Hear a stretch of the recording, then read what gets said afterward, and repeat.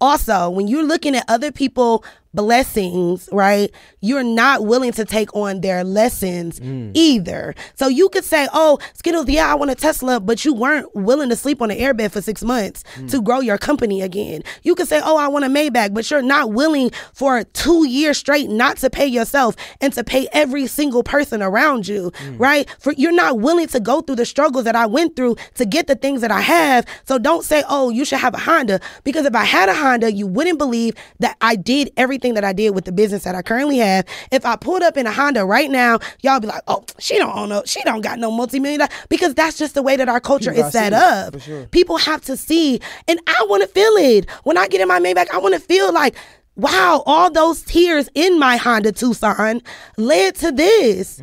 Right? I want to feel packing up my car, leaving Cleveland, Ohio, and packing up my car in my Honda Tucson with the driver, the rear view, the passenger back door not working, packing that car up and moving to Atlanta. Here I am 10 years later, and look what I've done. So it's not about me flaunting my materialistic things. It's about, one, me living a life that I'm actually proud of and allowing other women to see it through my work, not through my gifts. Not, y'all don't even see half the stuff.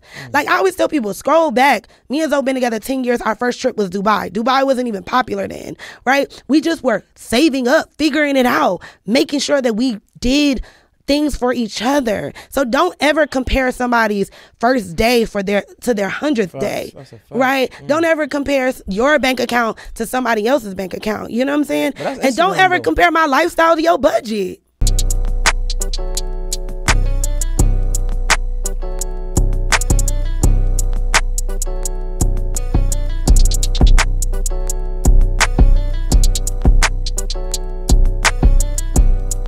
Yo, what's poppin'? It's your boy, Mr. J Hill, and welcome to another episode of the J Hill Podcast. But right now, I want to give a special thank you and shout out to our sponsor, that's Top Dog Law. So look, man, if you're suffering from medical malpractice, a slip and fall, especially a car accident, make sure you call my guy Top Dog Law. That's Top Dog Law on Instagram and topdoglaw.com. Look, if you check out his Instagram, you'll see he uploading big checks. I mean, like every day. I ain't talking about the little ones, the big ones. So shout out to my guy Top Dog Law, topdoglaw.com. Get that money. I know I'm trying to get it.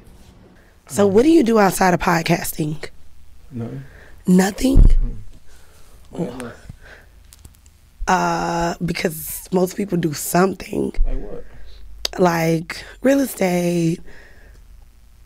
Oh no, I ain't getting that. Something. No, I ain't get that money yet. I mean, if you want, 16 mil is a lot. You can invest in it. I can get some real estate. Then we call it. You know what I'm saying? If that's what you want to do. No, the podcast should be making money right now. No, the podcast is going cool. Okay. Well, focus on the podcast. I ain't getting into nothing yet. Okay. I want to do real estate. You feel me? It's just like, you got to put your stuff got to be in order. Yeah, for sure. Once this shit really go crazy and really start making funds, then I can start investing in everything else. Right now, I'm really just like 100% investing in this. Yeah. So like, I think it's dope. I love the setup. And I appreciate it. You watch a couple videos? I watch one. I watch one or two. I watched the one with Jayla Corian. Oh. Okay. I watched the DJ Drama one. Oh, sheesh. Okay. I mean, that's cool. Yeah. That's all good. So what you want to talk about? Whatever. Like whatever? Whatever. Whatever. All right, let's get it started, man. Yo, what's poppin'? You know what time it is? Your boy J Hill, Mr. J Hill Podcast. We in the building. Miss Skittlez in the building. Yes. Right? How you feeling, first of all? I'm feeling amazing. God has got me in a really good space right now, so I'm feeling good. Why you got you in a really good space? I mean, like in entrepreneurship, there's going to be different levels, and I feel like last year, at the end of the year, I wasn't really clear on what my next level was. Like, I think in business, especially when you've been in business so long, I started in business very young, and you go through so much, it's kind of like, all right, am I ready to just chill, or am I ready to turn it up a notch? And so I think God, constantly reminds me that, it's time to turn it up, so.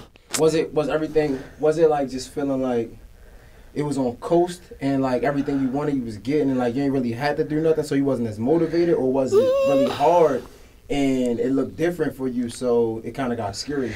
So Last year I was in a place of scaling my team. So I have multiple businesses, right? So I got to the height of my staff, which was like 42 employees. And that almost took me out.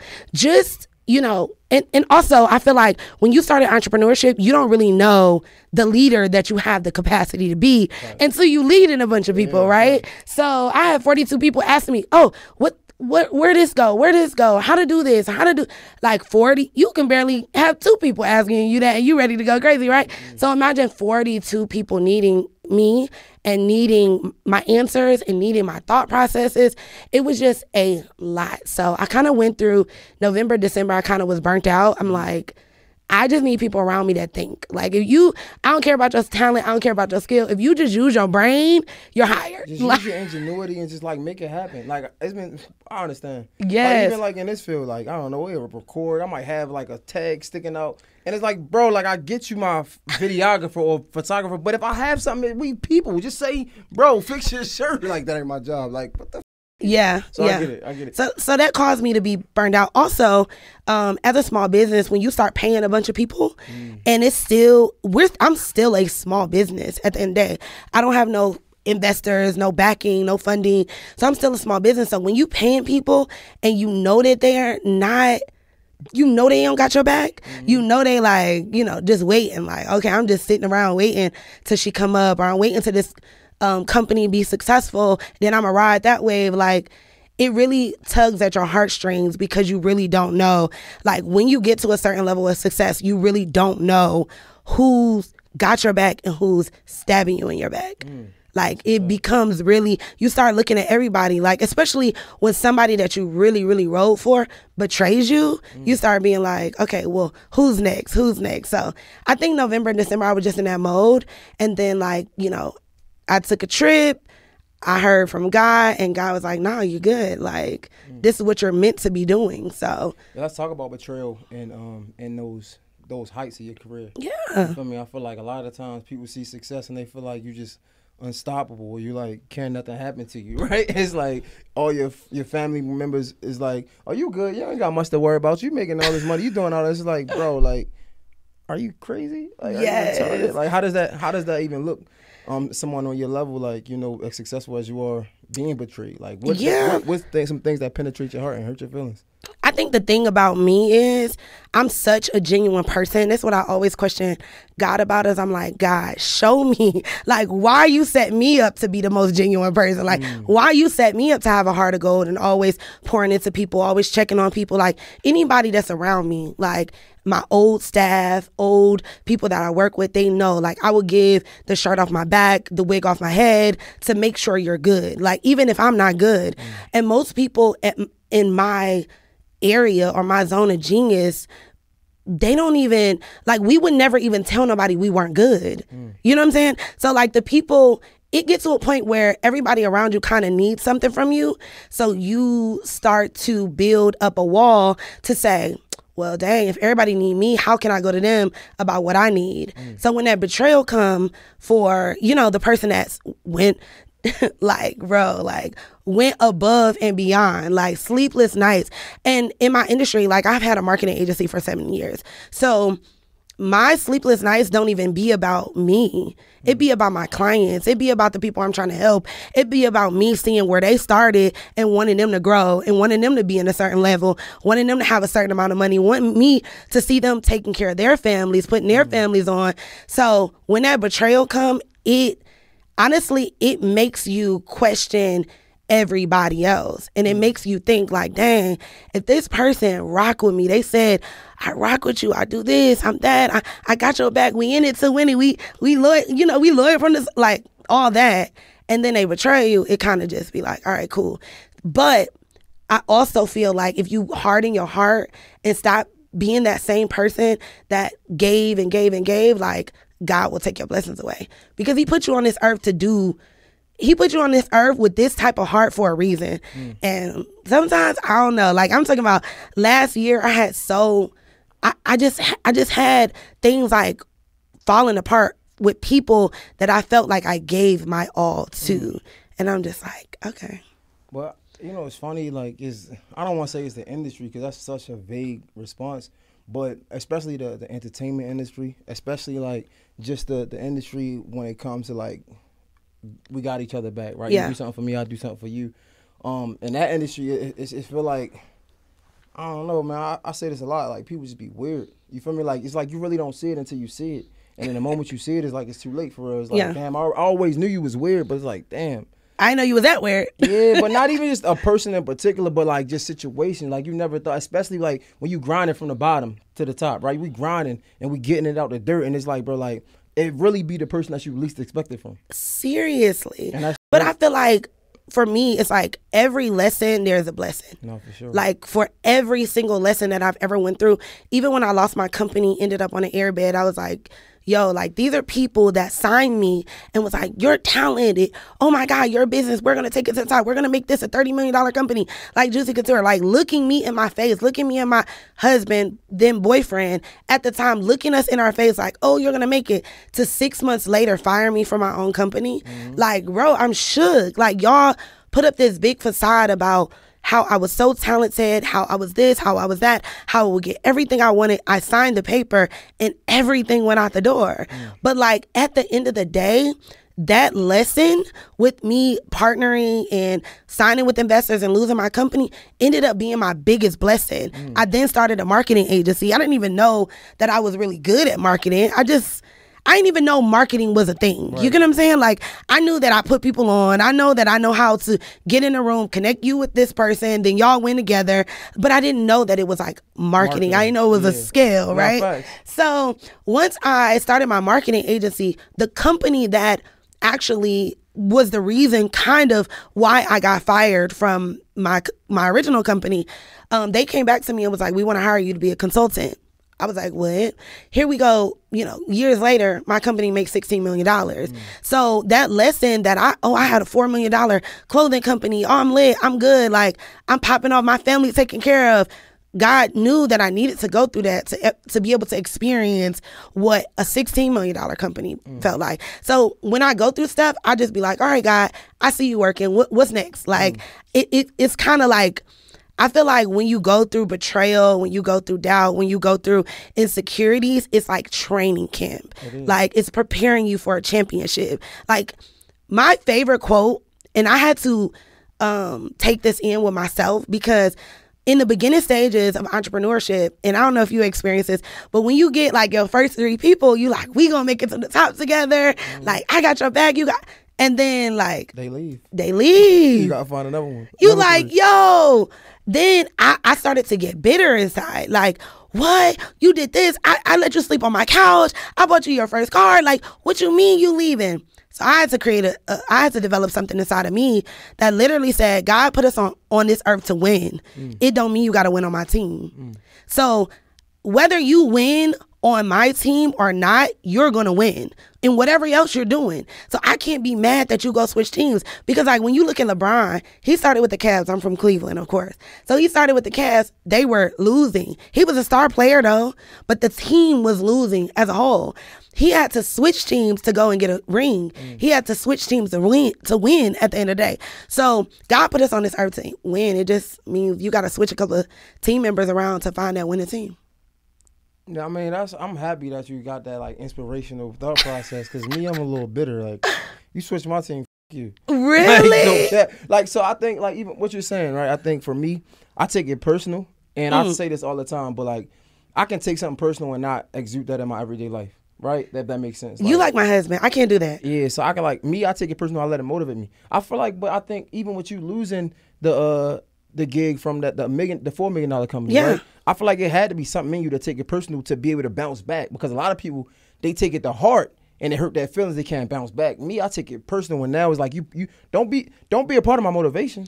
You know what I'm saying? Like, don't be a part of my motivation, because now, but I'm not gonna hate you. Yeah. Like company I got fired from, like radio, right? I love the company. I was putting the company on a map. Wow. They got rid of me, and it's like, cool. Now all this is the motive, is to let you know that, yeah, you dumb as Yeah. That's how I feel. Like, but it ain't no love lost, no harm done for real. But it really motivated me. Though. Yeah, like, that's why I'm wondering. Like, did that had to motivate you in some type of way? Absolutely. I think for me, I dealt with a part of, and I think this is most entrepreneurs that start a business and it's going and it's growing and it's doing well, and then it fails or it doesn't work out, right? I think that's the part of it where you start to think like, is it me? Like, dang, what did I do? I did something wrong. I failed. I'm the reason why this company, I made the wrong decision. So for me, I internalized it first. And I started to be insecure with my own thought process when it came to entrepreneurship. So the first thing I had to get through is get through that. Like, nah, like people fail all the time. Yours is just a little bit more public, right? So once I got through that and realized like, and I didn't get through it, I called my friend and was like, hey, I lost my company. I have 4 individuals that working in my retail store and I need to pay them. Can you look over my resume? I'm about to apply at Best Buy. It's the highest paying job and it's right down the street. She was like, girl, if you built $1 million company, build another one. And that motivation now made me like, you know what? It's money in my emails. It's money in my Instagram. It's money all around me. Let me just start reaching out to people, being vulnerable to let them know, hey, I'm going through this thing right now, but that don't mean count me out. I still have these gifts. I still have these talents. And once I did that, that's when they started to bring me on, hire me, told me to start a consulting company, and I got my first 6-figure client. Yo, how long did it take you to, from when you got fired, right, to get back on your feet? Was it a long time? No. So I was with that company for 6 months. I got fired in November and I was on an airbed for 6 months. And I literally made it in my mind. I said, in April, I think that's the right time. October, April, whatever. But in April, when my lease was up in my New York apartment and I was Airbnb-ing it, I said, in April, I have to have a plan on how I'm going to get my brand back. I done spent so much bread with all my lawyers. You know, I've done all these things. I opened up another store. I try to, get them upset like it ain't working. So I need to devise a plan. So I devised a plan, sent them an email and was like, yo, this has to work. And they were like, oh, okay.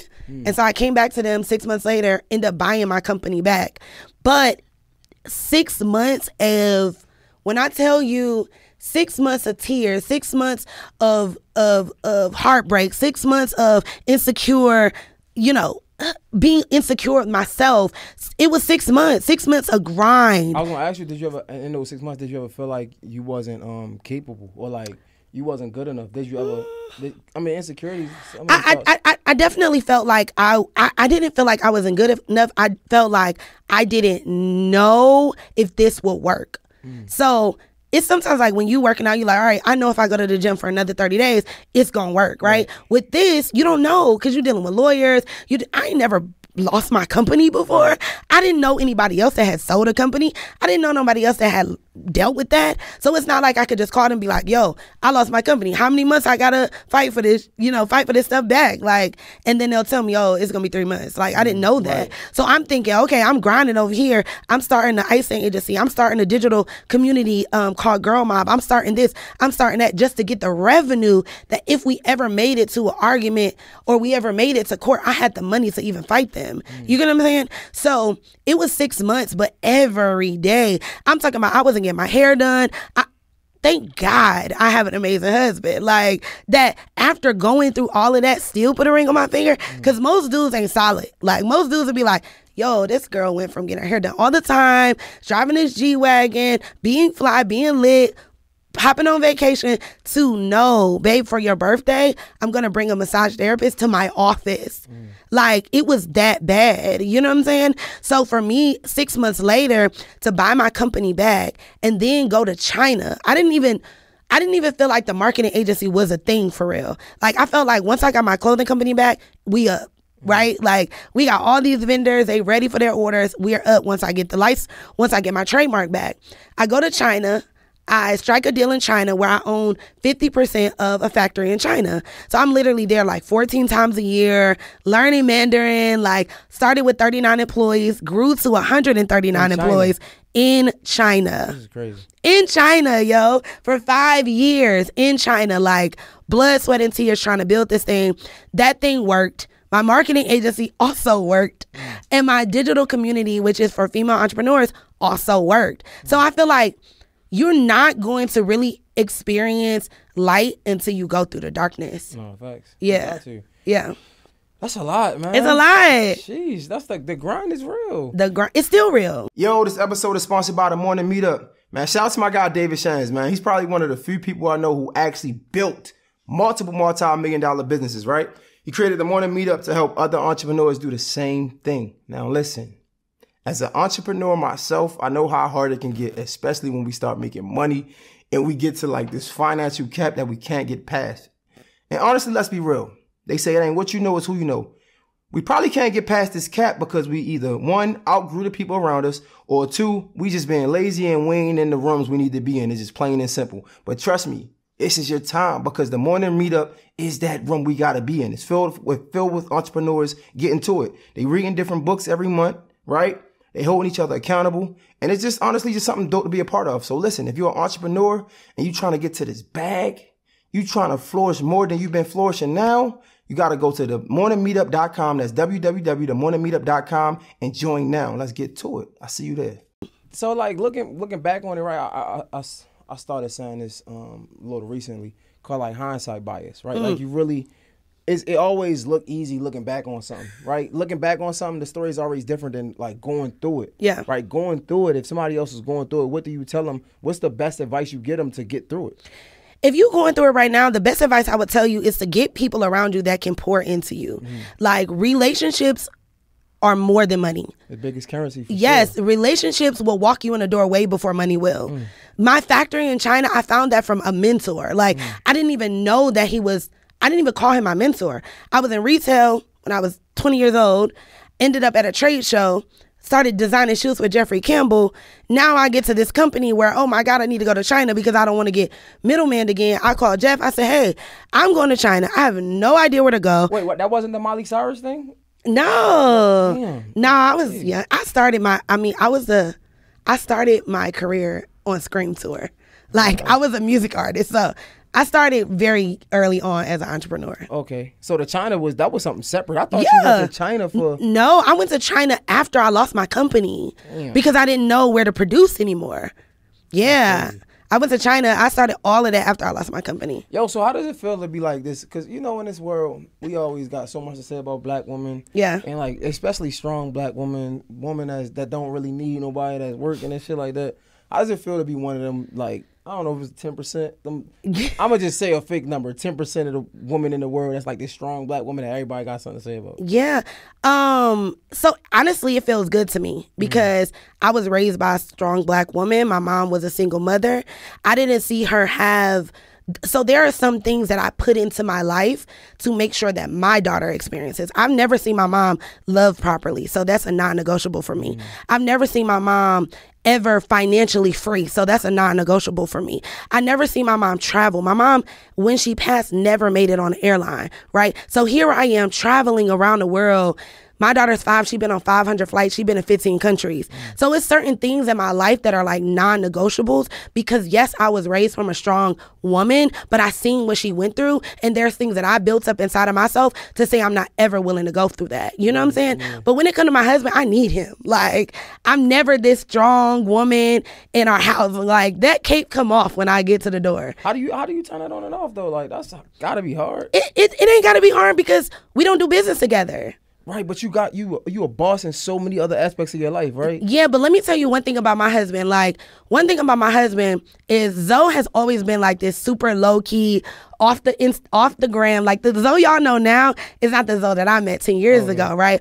Off the gram. On the gram popping this shit now. Yeah, he popping this stuff now. But that's only 3 years. Like, scroll down, you'll only see 3 years worth of content. So, he was always this low-key, you know, I got your back, whatever you need guy. And he was always good. Like, we don't share finances. We don't share bank accounts. Like, we always had our own thing going on and it was always good. But every time I needed him, he always came through. In 10 years, he's never needed me. Never, right? He never even asked me for nothing, right? So to me, it's not difficult because he's not my employee. He's not my business partner. Like, my stuff that happens in my business is over here. And I come home and be like, oh my God, babe, these employees or this payroll or this building. And he's going to guide me through it because also before we got involved, he had 10 retail stores. So the information that he knows, like, I would be dumb not to listen. I would be dumb to be married to someone that I don't trust leading me. So I think so many women nowadays, they get married out of comfort. They get married out of, oh, like, I've been with this man, I ain't trying to start over, or, oh, this. And I always said, when me and Zoe started dating, I started dating for who I knew I was going to be, not for who I was at that moment. So women, for all the women that are watching, if you know the man sitting next to you on the other side of the bed at night wouldn't look good walking a red carpet with you, wouldn't look good accepting your star on the Hollywood Walk of Fame, wouldn't look good if you scale your business for $1 million or 20 million or whatever it is, that's the time to let him go. What's another year? Because you know your potential on the inside. Like, I knew my potential on the inside. So I wasn't willing to date somebody that I wasn't willing to let lead me and lead me through our relationship. I feel like that, especially in like younger dating, I feel like sometimes that get in the way too, though. Like, you might see yourself for who you're going to be, but the person that you with still see you for who you are today, right? And sometimes that can bring a lot of conflict, because like you see yourself as so I don't know, I want to say high, but it could come off, or it might look different to somebody else. Right. So it's all about projection. Like, I'm never walking around my house like, oh, in a year from now, I'm going to be a billionaire. Like, I'm never doing that. Right. I think for me, it's all about us both having that understanding on where we plan to be in 5 years. Right. Even now, I'm telling my husband, like, babe, I know I'm working a lot right now, but give me 5 years. In 5 years, I'm selling my company. We're chilling, right? We're going to travel the world with our kids. So it has to take a little bit of his imagination to believe that that's true based on what I've already done in my business, right? So sometimes it's the other person's insecurity on where they are in their life that you may outgrow each other. But if we know, I'm going to give you a perfect example, right? When I lost my company, I was on an airbed. Zoe was coming back and forth. We was in a long distance relationship. So everybody like, oh, he was on the airbed. No, he lived in South Carolina. I wasn't willing to move to South Carolina. So I was on the airbed above my retail store figuring it out. He was coming back and forth. You know, he'll come on the weekends. And he said, I want to go look at some houses. I'm like, okay. So we all the way in Johns Creek, Alpharetta. We looking at $3 million, $5 million houses. Sir, I can barely make payroll on Saturday. Like, so I would literally fall asleep in the car every single time we went out and about. And I remember one time we were about to pull up at this house. He was like, yo, listen, I'm going to pull over real quick. You got to get up. I was like, well, he's like, why you don't like going in these houses? Like, I basically got to drag you in the house to show you the house. You're not inspired. You're not excited. I'm like, no, because I'm just trying to make payroll next week. Like, I can't even think. Get me an apartment. Like, you know what I'm saying? Let's figure that out, a condo or something. I can't think about a multi-million-dollar house when I'm trying to fight for my company back. He said, listen, that's not something for you to think about. I need you to be in the spirit. I need you to have the mindset of, if we were to get this house, you can actually live in it. Because most people don't get the blessings that they truly deserve because they don't even have the mindset to accept it. Yes. I was like, okay. So what did I do? Obviously, I'm going to be the good girlfriend. I walk in his house. I walk in the next house. I'm like, our house. I got the video still on my phone. I'm like, our house, showing them the house. It's like, you know, a $500,000 house. So I'm like, okay, this our house, babe. Look at our living room, blah, blah, blah. Cool. 4, 5, 6 months later, we walk back to the house. He's like, remember this house? What you thought of this house? I was like, I mean, it was cool. It was great. Like, I love it. They did some changes. He's like, okay, cool. I turned the lock. I opened the door. It's flowers there. He bought me that house. Right? But what if I didn't have that mindset he wouldn't have wanted to buy me it, like, or us. It wasn't even a me thing because he was moving from South Carolina to Atlanta. It was an us thing, but he wouldn't have wanted to buy me that. And I feel like that's a lot of times how we move in our everyday life. Like, yeah, we say, oh, I want $1 million. Oh, I want to sell my company. Oh, I want to do this. Or I want this. I want that. But you're not even mentally accepting of it. Like, okay, cool. God drop $1 million in front of you. What you gonna do with it? You gonna help somebody else? Or you gonna go to Louis Vuitton and blow it up? You know what I'm saying? So I think that for me and my relationship, and everybody that's listening, you need to evaluate like the relationship you in, because every relationship it says ship at the end, meaning it's supposed to move you somewhere. Ain't no relationship supposed to keep you standing still. So if you in a love relationship, if you in a co-working relationship, if you in a partnership, y'all are supposed to be moving in that ship. That's a fact.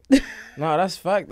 It's so dope because especially like I see your gram, like all you post, I don't say all you post, but a lot of that shit be like relationship shit. I'm like, damn, like I was gonna ask you like, damn, how important is that to showing that to the world though? Because like you post it all the time, both of y'all like post each other all the time. I think it's super important. Like I think for again, me and Zoe, we both grew up with single moms. Like Zoe lost his father at a very young age, so he wasn't after 8. He didn't have his father.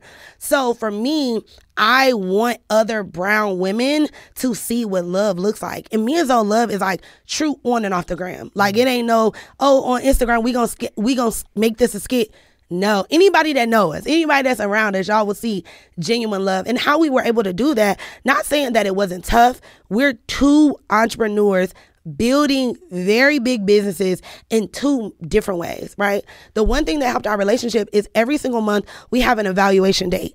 Ladies, I know that it's very difficult, but Zoe actually introduced this to me. Like, we need to have an evaluation date every single month, and we go on this date and we ask ourselves one question: how can I be a better wife? And he says, how can I be a better husband? And we literally listen to each other and we grow from that. Like, there may be times where he's like, yo, like, you come home every night at 8 o'clock. I need you home at 5. I'm like, okay, that's going to be challenging. We talk about it. But within that next 30 days before the next date, I try to fix those things.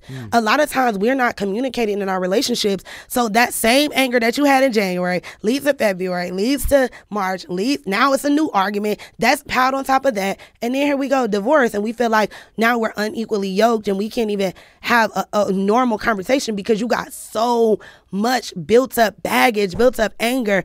We let it go. After we talk and I say, okay, this is what I'm looking for. And then he say, this is what he looking for. We talk and we build up into the next 30 days, we work on that one thing or whatever those things are, and then we bring back the next day, oh, those are gone. I feel like, man, I feel you. But it's not that easy, right? So okay. Like earlier, you said you got your feelings hurt by like somebody that was close to you, right? But you said instead of hardening your heart, you had to continue to be a good person because that's how you get your blessings. I think in relationships, it's a similar way, right? You get your feelings hurt and you start to do things the opposite of how you want to do it. And what I mean by that is, for example, let's say just being able to speak your mind and communicate. Okay. Right? You talk to your partner and let's say they don't respond in the way that you want them to respond, or they don't respond in the way that fits you or that's your love language, right? So now you might feel like, man, I can't say nothing because every time I say something, I get rejected, so I'm going to stop saying it. And I feel like that happens a lot of times as well. I'm pretty sure y'all had to go through something like that. Oh, certain. That's what I said. It took us a while to get to where we are now. Even, like, again, I've never drank before. Zoe obviously has drank before, right? I've never smoked. I've never done certain things, so my tolerance level is very low. So for me, I feel like there are certain deal breakers in our relationship that if I can't talk to you, if I can't communicate in this way, if you don't understand my love language, and we're not going to work. And for me, when we sat down on our first date and we agreed that we would be together, we said this was a forever thing. So when you are on if it's a forever thing and you know that you're on a team, you don't shoot the ball other ways, right? We shooting the same, we trying to hit the same target. So if we continue to try to hit the same target, we need to align on the way that we love each other, communicate with each other. So I feel like how you said, like, okay, I try to say something to my girl and she didn't take it a certain way. So then I stopped talking to her. Why? Why didn't you ever sit down with her and say, hey, what's your girl name? Sade. Hey, Sade, listen, I tried to speak to you the other day and you kind of, you was like, all right, whatever. And it really bothered me. How would you feel if I went and found another girl to speak intimately to? She'd be like, oh, wow, you and yeah, because I feel like if we're going to be in this relationship, we have to be able to communicate with each other. And that's an important thing for me is communication. So we don't have to do it all the time. I'm not going to talk your head off every night. But when it's important to me, I need for you to understand that. I'm not going to do that because I don't know how to. I never was taught that, right? I had a single mom growing up too. So like I don't even know what that looked like. All I know is you ain't listening to me. So now I'm upset. And I don't even know how to express myself to let you know that I'm upset. So I feel like that's an issue within our culture is that we don't have enough self-development. Like we're not figuring out ourselves within and to be the leaders. I remember, and I'm swaying the conversation, but I remember when I first got into entrepreneurship and I'm like, oh my God, all these people are leaving. I'm doing everything. I'm paying bills. I'm buying them cars. I'm doing this. I'm doing that. But what I didn't realize is like, I was a toxic leader.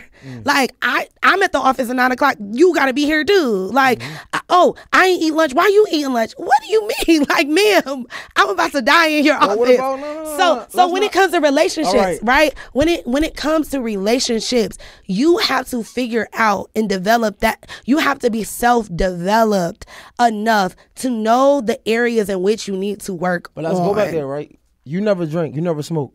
He drank though. Yeah. So just in that same example, right? Was it times where it's like, bro, like I'm not drinking. Why you drinking? Like I'm trying to get to it. Like I want to know how you was able to get through that. There were times. Yeah, all the good stuff. For sure. There were times that if he was drinking, for example, right? If he was drinking, to judge him because you don't drink. Yeah, and I'm such, if you drink and you stumble one little step, you're drunk to me. Like my team hates drinking around me. You could like spill a glass a little bit. Oh, you're drunk. You need to go home. Like I'm super dramatic when it comes to alcohol because I've just never been that person. So there's times when, say, if my husband was drinking, right? This is so early on in our relationship. I would wait. Why would I argue with him then? It's going to only blow up, and he's drinking, right? So it's not going to be anything good that comes from it. So what I would do is I would wait until things calm down. And I'm going to tell him like, hey, I don't like how this situation was handled. And this is in order for us to get to our final goal, which we said we're going to be on. Also, can I speak? I was also married before. Okay. I swear on everything. I'm like, this sound like some experience. Like, this sound like some shit that like this. I was also married before. Grown. Like this. Like I was also married before, okay, and I feel like after that marriage, I was like, I'm never getting married again, and I had to really take a deep dive into myself and figure out what did I do wrong, what did I say wrong, and so for me, I'm so big on wanting to make sure this works, and he is too. That we don't spend so much time getting into the small fights. Yeah, because we know that it's going to take us off of our journey, right? So I think, again, when it comes back to your girl, you got to figure out what are the things that you need and be able to articulate that. When I started working, Zoe would be like, yo, like, relationship time? Like, what's up? I'm like, I mean, okay, we in. Like, hold on, I got this paper. I got to do this. I got to do that. So it's like, no, if you know that we're on a journey together, you got to stop whatever. You know, it's funny. I'm glad you said that because at first it sounds like, all right, okay, just sounds perfect. But like you said, you had to go through something. And the fortunate part about me and my relationship, my fiance, is that I'm glad that we was able to get through that early stage. Because like, I ain't never had like, that was the experience. I was 26. We was 26 when I got where I was 26. So like all the mistakes we made together, right? But I'm fortunate that we made those mistakes, and then we coming out. It's like a whole new relationship now. Yeah. It's like I like the stories you guys. I got the same stories, but even the old stories, we shared those old stories as well, right? Those toxic stories and things like that. And it's like I feel like we're so fortunate that we was able to come through that because now it's like a whole different relationship. But now I feel way different. Yeah, but now I feel like it starts now though. Like now that you know, okay, we made it through this really crazy toxic time. Oh my God, we was about to kill each other. I almost didn't stay with you, whatever. Now that you know that you made it through that, what's next, right? Like next has to come with a extreme amount of peace, extreme amount of clarity. For me, I cannot work in my business and be chaotic. My day-to-day be crazy. Like if you seen how I even got here today, it was crazy working with clients, calls, all this stuff, and I can't do that and then go home to toxic. Like I can't go home to toxic if my work life is already crazy. I gotta go home to my husband like, yo, like you good, peaceful, and then when there is times that we have our issues, we bring them to the table and we lay them out, right? One thing that I felt like Black men especially need to discover is how to be emotionally available. Like I think so many black men go through a situation where they're just, nah, they told me not to cry. Oh, I lost my brother. I seen somebody get shot in front of me. Or, oh, I went through this. I went through that. Like, I can't be emotionally available. And that's the main thing that women are. This is why relationships nowadays are not working, because men can't be emotionally available. Like, for me, I remember when I lost my mother, and obviously my husband handles things much different than I do. Like, I feel like he don't care. Like, he just be like, okay, cool. Like, he doesn't. The stuff that hurts him, I would never know, or anyone would never know. He's just like, God got a different plan for us, and I'm like, okay. So it was. Can we cry first? And yes, then not God is looking happy for a reason. I'm trying to tell you, it's okay. Yes, he's like, your mom is in a better place. Just act like you can call her. I'm like, so for a moment of time, like, there was a time when I felt like, well, if I can't talk to you, okay, well, I don't talk to anyone about it. You know what I'm saying? Because he's just not that person. And I don't think that it's just him. I think that there's other black men that are listening to this podcast and that are like, yeah, I'm not emotionally available. If my girl started breaking down crying right now, I wouldn't know what to do. And it's like, we had to develop that in our relationship. Like, by me going through stuff and handling it the way that I handled it, we had to develop that. He had to develop that emotional availability to say, like, okay, wow, let me get her some flowers. Oh, let me give her a hug. Or, hey, I don't really know what to say, but let me just ask her. And these are things that I was like, babe, if I'm going through something, just say, how can I help you? Because you may not have the answers, right? But just saying to your wife or your girl, babe, I don't know what to say right now, but how can I help you through this? She will then articulate how you can help, man. Just buy me some food, or, oh my God, I just need to get through this, or whatever. She'll be able to articulate that, and then a relationship would be more sustained. But the worst feeling is to feel like, dang, my man isn't emotionally available, but somebody else is, right? Because there will be guys that will take advantage of someone else's, like, they will be emotionally available at work, or they will be emotionally available at their career, or whatever. An investor will be oh, what's going on? Wow, call me if you need anything. Now that whole, it's a whole spiral effect. Like, for me, I completely block that out, because again, my blinders are on when it comes to the target. But we also had to navigate that, you know? But for me, I also had to understand where my husband came from. I also had to understand how he was built, and kind of not expect him to be emotionally available for every little thing. And I'm going to come to him when I really need that emotional availability. No, facts. I think what helped me or us is definitely just worrying about ourselves more, right? Because I feel like, you know, it's so easy to fall into pointing a finger. Yep. It's so easy, right? And like, I'm the same way, you get what I'm saying? But as time went on, I was able to understand that this is what my woman wants, and I want to make her happy at all costs, even if that's not who I am, right? I'm gonna learn how to grow into that. But even with, it's just so much more complicated, even with the, you said, like, you know, just asking me how, because it's come a time where, like, my woman is human, so I'm pretty sure there's been times where she felt like, damn, like, I want somebody who just get it, right? You don't want nobody to just ask, say, hey, how can I help you? Because I could do that. Okay, babe, how can I be there for you today, right? I'm pretty sure there's been times where she just wants somebody who know how to be there. You know what I'm saying? Yeah, but I think that we can't assume that the other person would know how to handle our wounds. Not for sure. Like, our wounds come with so much trauma, come with so much everything comes with so much built up trauma. You wouldn't really know how to you don't know if I need stitches or a Band-Aid or some alcohol, whatever. You don't know what I actually need. So I think that it's okay for you to ask me, for you to say, babe, how can I help you? And for me to be able to articulate that. Now, if this problem arises again, right? If I lose one family member and then I lose another family member, I'm not going to ask you, you shouldn't ask me, how can you help me? The same way that you helped me with the last time. You understand what I'm saying? Obviously, you guys will start to become more, you'll start to know, like, oh, I know my girl needs this. My husband like, he know when I need, my love language is gifts. So he know, like, my birthday, don't do nothing for me the rest of the year, but on my birthday, show out, right? Like, and that's his too. His love language is gifts. He don't care if I say, oh, you look good, or oh, babe, you so strong. He don't care about that. Like, I ain't never got to say nothing about how amazing he is, but his love language is gifts. So coming home to this or a little whatever, it just does something to him. And knowing that about us is how we move naturally, you know? No, that's dope. I like how y'all like show the black love on the gram. You know what I'm saying? I know for me sometimes it be intimidating because like, you know, like people are human, and it's like you have people like, I don't know, Derek Jackson, right? And like I look at that situation like, damn, like he really was out here like talking some bullshit and got caught being like a hypocrite. But honestly, if you want to be real, like a lot of humans are like that. Not saying that like they're hypocrites, but they are like that in the fact that we're just human, so we make mistakes.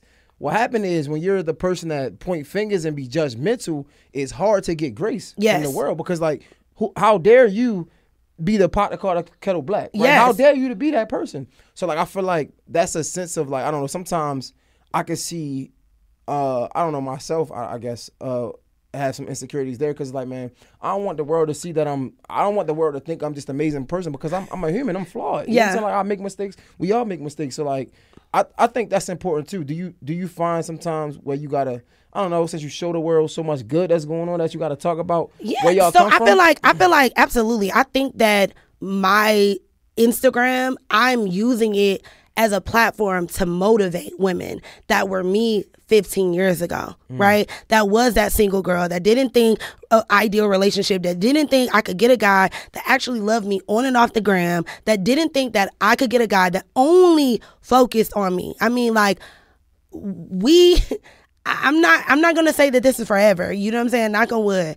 But in 10 years, me and Zoe know where we want to go. So we're not looking at anything else, right? Like, we just have committed and made that commitment to God for real. Like, if I cheat on my wife, I'm cheating on God. If I cheat on my husband, I'm cheating on God. So I don't even look, honestly. Like, I don't even look. And you can, I mean, algorithm tells a lot.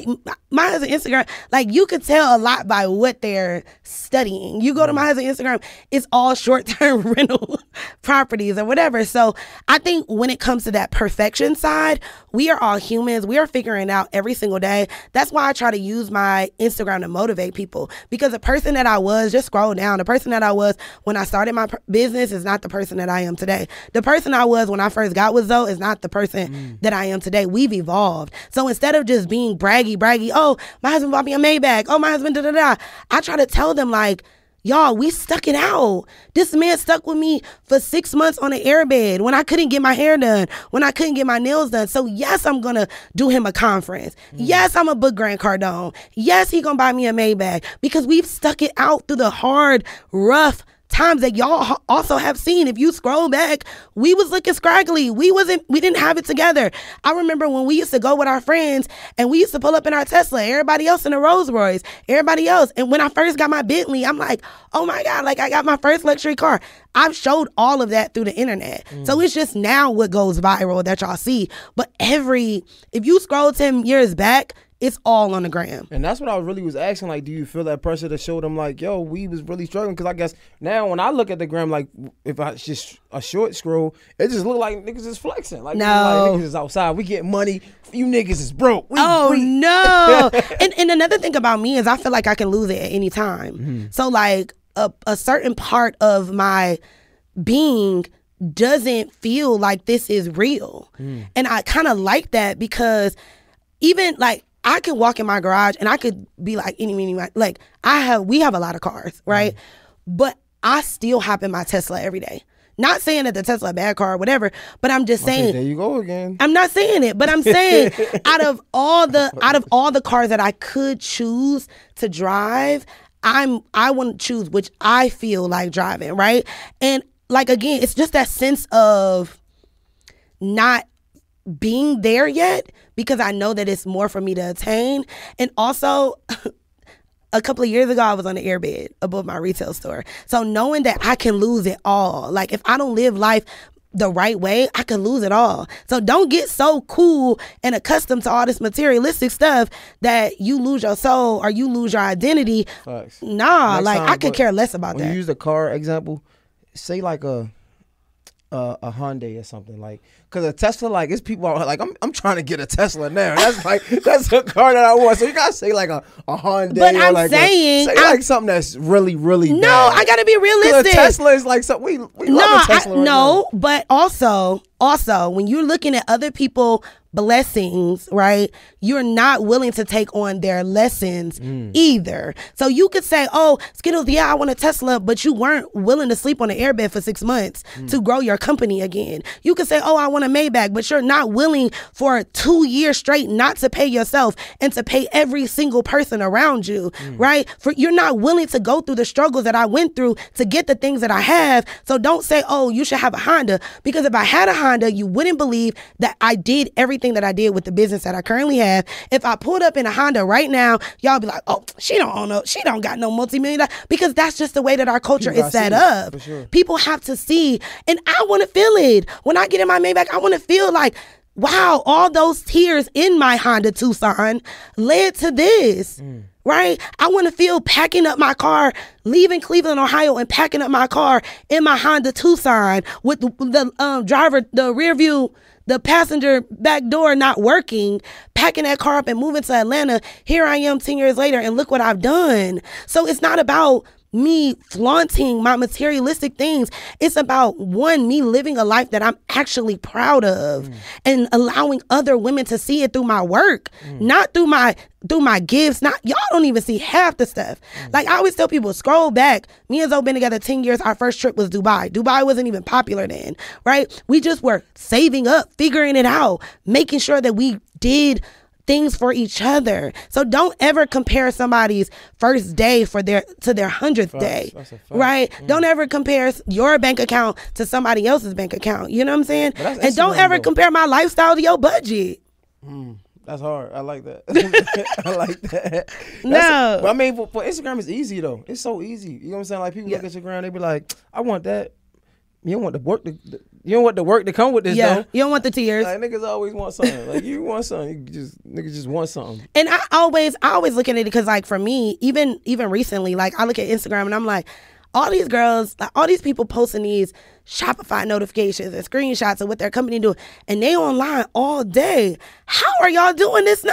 What is the strategy? Because I'm working. Like, I have a real staff.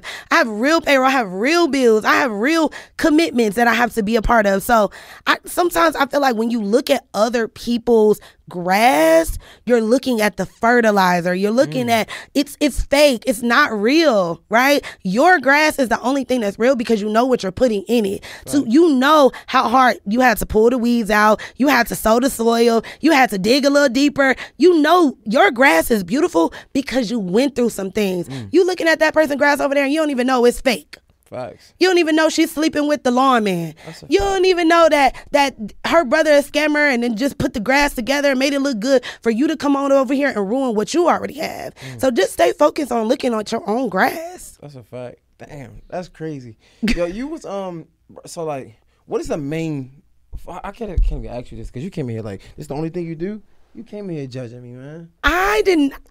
I just said, it's cool. I'm messing with you. Most people that have podcasts, they also have other things. You judge me, it's cool. But you said you did radio. I did radio before this. I got fired from radio to do this. Okay, so you did radio. Yeah, I did it. I said, what did you do before that? Nothing, just a podcast. Oh, I thought you did not do just a podcast. So you just came down, sat down with a mic and was like, I'm a podcast host. Something like that. No, you did radio. Yeah, I did radio. But no, I'm joking. Yo, so like, what's the main thing though for you? My marketing agency. The marketing agency. Yeah. You was a manager at one point in time. Yeah. How was that? It was good. It's good. I think You still doing it? I manage people's brands. Okay. I don't manage talent. I think management is the most thankless job you will ever get into. What you mean? It's just you always see the star. You don't see the person shining the light. You know?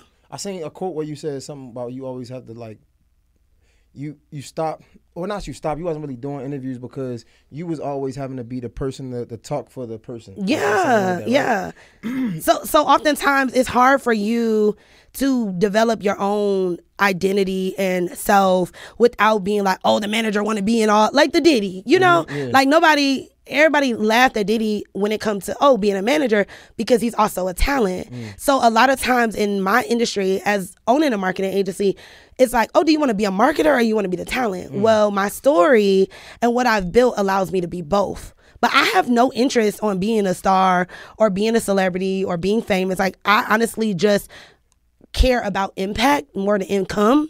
So I know that my story can change lives. And so that's why I could be the talent. That's a great point. So that's what I wanted to talk to you about. Yeah. Because, like, I'm looking at when you said it, I was like, oh, interesting. I want to talk to her about this because I got this, like, love-hate relationship with managers, PR, like all of that. I'll tell you why.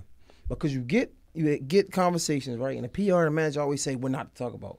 And most of the times what not to talk about be the shit that really can get people to understand you. Yeah. And I was wondering, I was like, I'm going to use this to talk to you about it. Okay.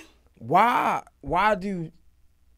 try to hide the artist's flaws or what they're going through instead of like really embrace it and really talking about the things that might go viral, the things you might have got canceled for? Why not talk about that, being transparent through it? Because I feel like when you be transparent through it, people can see that you're a real person. For sure. And you can grow through it. Yeah, so I've never been that manager, right? I've never been the manager to be like, hide this or hide that. I actually want to accentuate everything that is you, because that's what your audience is going to organically tap into. So I want to put you in a platform. If you cry all the time, show that. If you're going through this, show that. Like, every talent that I managed, I took them on a journey, and people should see your journey going up. They shouldn't see your journey going down, and they shouldn't see your journey going straight, right? Yeah. I mean, of course there's going to be downs, but people should see, like, okay, she started here, she went here, she went here. But when you say love-hate relationship with managers and PRs, I think that you need a manager and you need a PR when you get to a certain point, because they're speaking your name in rooms that you would never walk in. They're calling, like, management. No, you gotta understand where I'm coming from. I'm saying I got love because of the people I'm talking to. Yeah, There's of always course. the manager and the PR saying, don't say that. About that. It's like, shut the fuck up. Yeah. Like, that's just me. But yeah. I understand how important it is. Yeah. So, like, I was just curious, like, were you able to give me some type of perspective that I might not have had? Of course, yeah. I mean, like, again, when I say management is a thankless job, I think that there's, outside of the one deal that you close, there are hundreds of thousands of calls that went into that one deal that the artist now looks like the star because of, right? But there was a manager in the background calling, saying, no, get hung up on, telling their daughter, 1 second, hold on, I'm on the phone. Give me a minute. I'm on the phone. My client. Right? I know my daughter gonna grow up and be like, oh, I'm gonna say my client one more time. Like, there's so many sleepless nights. There's so much anxiety that comes with having someone trust you with their career, and you only get paid a small nickel out of a big pie, no matter if you were in charge of creating the pie, right? So imagine you spending 5 months of your life, right? Time away from your fiance, time away from your podcast. Really? Oh, how years. long was it really? Oh, years. 5 years. Okay. 5 years. Yeah. Starting with nothing. Nothing. An Instagram page, right? Yeah, so go ahead. So I'm just saying, and this is not just, why are we like this? Again, I managed so many different clients and talents. Go ahead. But at the end of the day, because we're on the same page. Go ahead. Do your thing. At the end of the day, you're building the whole pie, right? You're crafting the pie. You're saying, okay, this is what you should do. You should do hair. You should do makeup. You should do this. You should do all these things. You're building the pie. Now you've built the pie. Now you're finding chefs. Now to create the pie. Now you're finding ingredients to put in the pie. And all the person at the end of the tunnel has to do is say, this is my pie, right? So oftentimes, management, you go through so much behind the scenes for you not to get a thank you, or for you not to say, for no one to say, oh, wow, I appreciate you getting me to this point. I got it from now. Or I appreciate you in all that you've done for me, the time that you spent away from your family, the time that you committed to me when I had nothing, the time that you committed to me when I didn't have money, the 2 years that you committed for free and involved your whole team and paid your whole team the leases that you took out for me. Like, I'm just saying that there is a lot, especially when you care for somebody and you want to see that person win genuinely, there are going to be ups and downs. I'm not perfect, right? No one is perfect. No relationship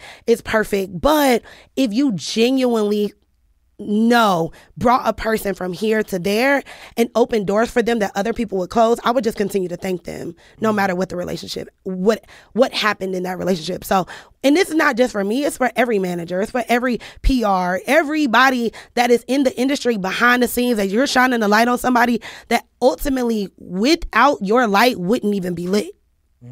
So it's a thankless job. I do want to get a little like transparent, I guess, right? Okay. You wait, but you in court right now? No, I'm not in court. No. Oh, so you can talk about whatever now? Yeah, I can talk about whatever. Okay, cool. I'm probably not going to talk about whatever. But I was pretty nice with this. I'm pretty nice though. Okay. I asked questions and shit. Yeah, no, I'm not in court. No. So outside of, before we even get to the, we have to talk about the business.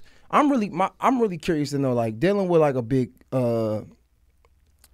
big talent, right? And like you said, like, you put so much time in it, but on the back end, you can't really, I don't say you can't, it's hard to speak on it because it would seem like you're a hater. Because a lot of times the person that's most successful or looks the most successful always going to outshine the other people around. Yeah, right? of course. So their word seems law. Yes. Like, does that ever get frustrating to even talk about it, to even want to speak your piece? Because a lot of times, like, your truth is your truth.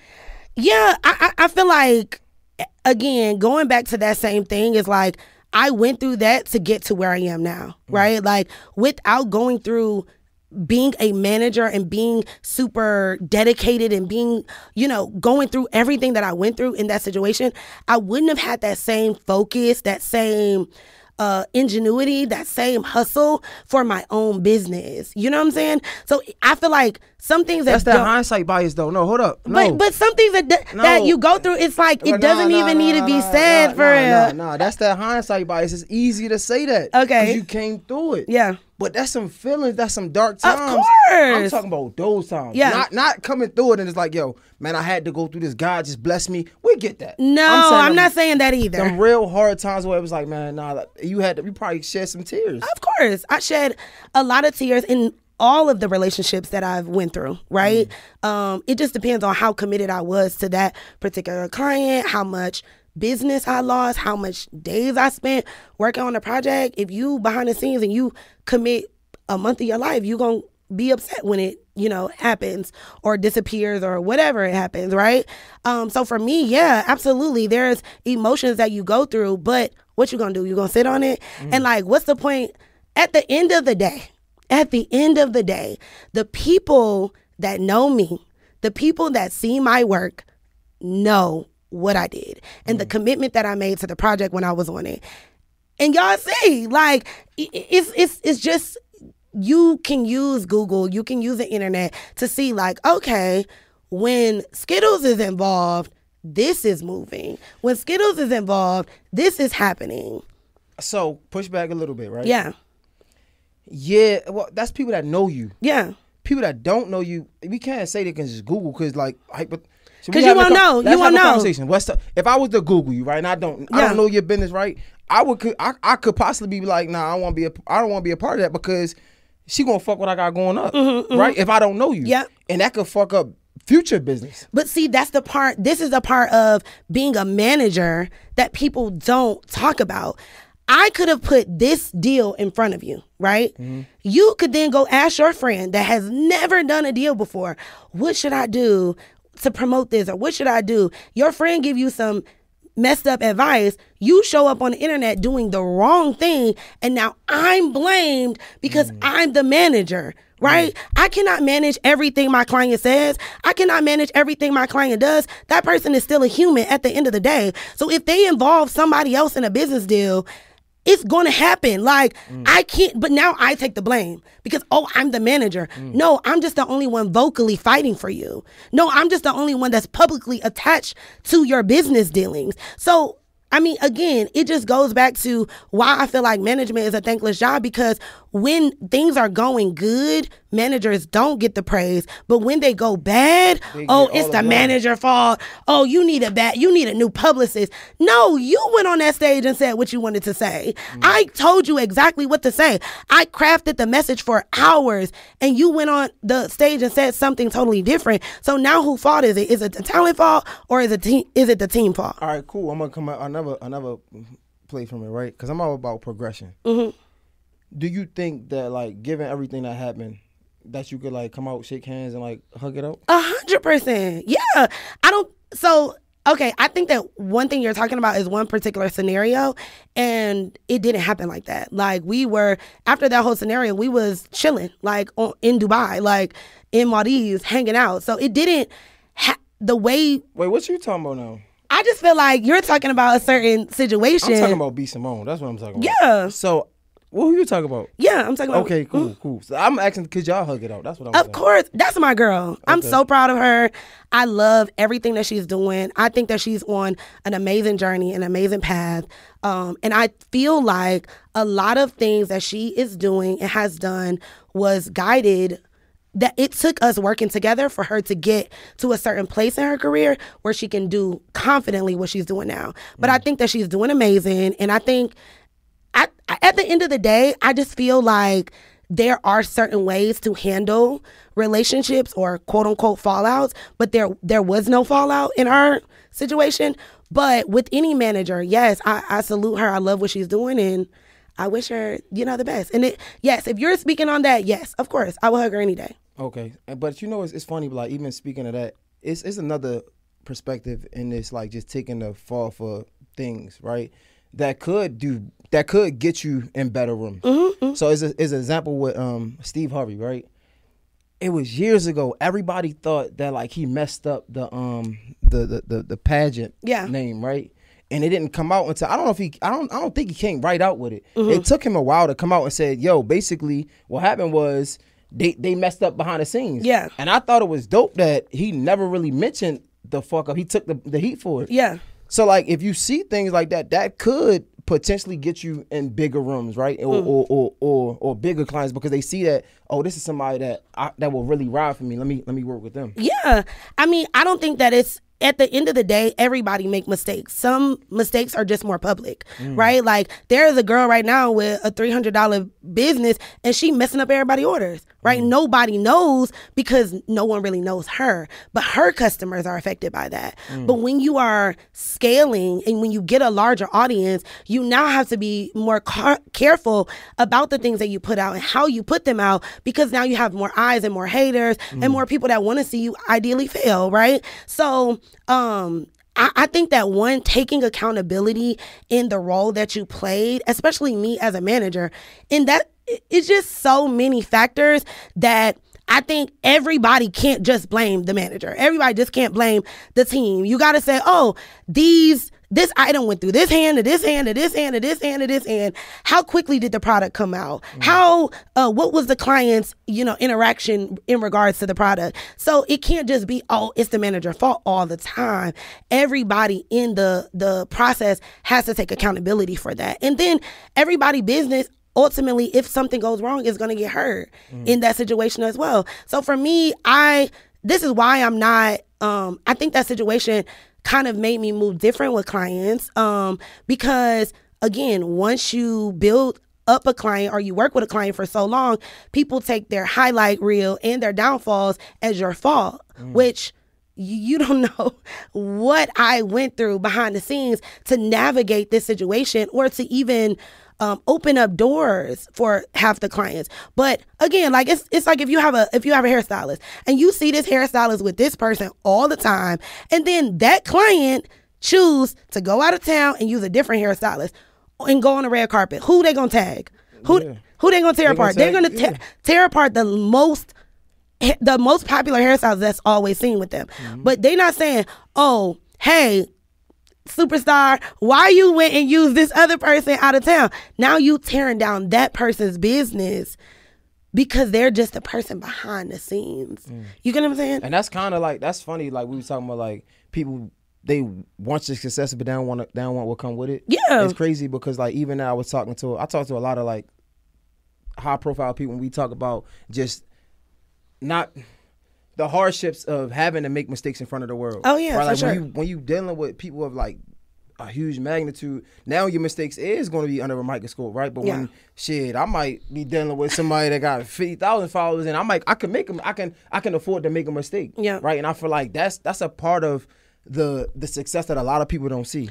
And I think another thing is that most talent don't even know that they have the influence that you guys believe that they have. So I work with clients all day that have millions of followers and no money, and millions of followers and they have money, and they don't even really believe that their one post could make the damage or cause the heartbreak or cause the turmoil in people's lives, that they think they like, oh, I was just saying this. I was just expressing myself. I didn't know that it was going to lead to all of this. But then it becomes a manager that has to piece the puzzle back together, that has to call and say, please don't cancel this deal with my client. She made a mistake, or this person made a mistake. Please still go through with this factory. Please still go through. You get what I'm saying? The client not over there making them calls, but the client freely spoke out against or whatever they felt, and then it went against them, and then it's like the team that's behind them is there doing the repair work. No, that's crazy, bro. It's a lot. You're going to need a manager soon. Oh, no, I'm yeah, for sure, I'm with that. I'm looking for management. Yeah, you're going to need a manager. Yeah, I'm trying to get management. Yeah. I had management, you know. They was my, like, homies. No. What? I feel like that's not believe going to work. That's not true. Why? LeBron James. That's different. See, now you don't believe in me. That is that's totally crazy. different. First of all, I take everything personal. that is totally different. What doors did your homeboys open up for you that you felt like, just LeBron James' homies ain't really open up no doors for him. He opened up doors for them. Coming out of high school, we not gonna talk about that. We not gonna talk about I that. got it wrong? Yes. So what happened? Why we can't talk about it? I mean, I'm saying they had things moving. I'm from Cleveland, right? So they had stuff moving. Like Rich and them had a record label. He was doing stuff. It wasn't just like, oh, let me just pick any of one of my homeboys. For sure. Like he had business sense. He knew how to operate. He knew how to run finance. He knew how to handle contracts, right? He had things going more than your average homeboy, it wasn't right? just my homeboys. Okay. The way you said it was just like, it wasn't like just my homeboy from the hood. Like, yo, yeah, that's what you said. Like that's the emotion at it. To me, if you need a manager that is one, going to fight harder for you than you will fight for yourself. Secondly, you need a manager that is going to open up doors for you that you wouldn't be able to open yourself. Meaning they may not have the relationships or connections right now, but they will go into every room to get that connection because they know that it's going to benefit your career. So basically, you saying you still don't management? No, I don't do management. No, I don't do management. You can't like have like an assistant that you just No. I have a marketing agency. No, we just scale brands. That's it. That's crazy. How can somebody get their brand scaled? Connecting with you. Yeah, definitely. So you can go to theicinagency.com, tell them J Hill sent you, and I'm gonna make sure you're good. But no, yeah, so we work with all clients, from a la carte, meaning I have no budget, to premium, meaning I got a little bit of money, all the way to elite, meaning I have a very large budget to grow and scale my brand. And we work with clients all across the board. You can go to my page. You can see what I do. Yeah, you're not. I'm not really good at like. It's cool. I'm gonna help you out. It's okay, cool. good. Because you ain't gonna about to skate through this like that, right? Every time I get like a big entrepreneur up here, I always pick that brain. Okay. Because we need some free game. Okay, cool. In that round too. Let's go. All right. So look, if I ain't have the money to hire nobody, right? Yep. Or I wanted to do it myself. Yes. What's 3 pieces of game that you could give anybody, right? That they probably would have to pay for. Yes. So the first thing I would say is branding comes first, right? If you don't have a good brand, no one is going to buy it. How do I brand myself? Okay. So for example, let me find something. Dang, you ain't got nothing around here that's not J-Hill branded. Podcast, what you mean? No, I'm saying like, I'm trying to give you an example. Okay. Example. This is my liquor company, right? I just started it and I don't really got a lot of money. So this is my product. Just imagine it's a little bit of liquor in there. Okay, Jay, here, you my homeboy. Taste this drink, right? You like it. Okay, can you share it with 5 of your other friends? This is all the packaging I got. This is what I got. This is the branding that I got. This is the website that I got. You most likely would not share it because you would be embarrassed about how your friend branded their company, right? But what if I came to you with this packaging? I was like, yo, I invested a little bit in myself. I got some labels done. I went on Canva. I took a Canva course, right? Canva's free. I went on YouTube, studied like 6 hours, and took a Canva course, and I developed professional labels. Huh? What can I study on YouTube? Canva. How to use Canva. Okay. How to design on Canva. How to use Fiverr. Sorry. Is there any particular words? We need real game.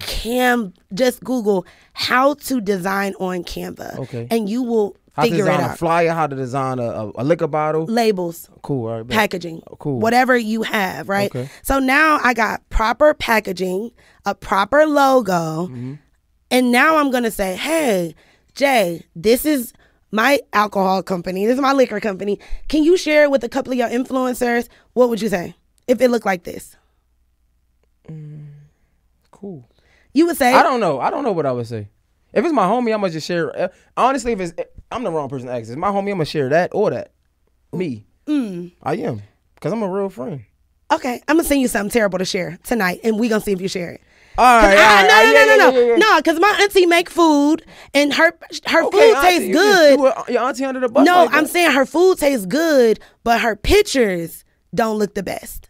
So I'm going to send it to you because you said, I'm bringing a plate up here, and then I'm going to tell you to share it with your audience because our Instagram is not where it needs to be. Okay. But I just want to see that your audience is going to trust you to share my auntie food despite how it looks. People buy with their eyes. So, no, you're not going to be like, yeah, I support your company. I'm going to share it with no packaging, with no branding, right? So even if you can craft up your logo, craft up your packaging, craft up your labeling, and then you get it to somebody, they're going to believe in it whether you have followers or not. So the first thing is having good branding, right? Whether you have to design it yourself, start where you at, cool. The second thing is now you got to market it.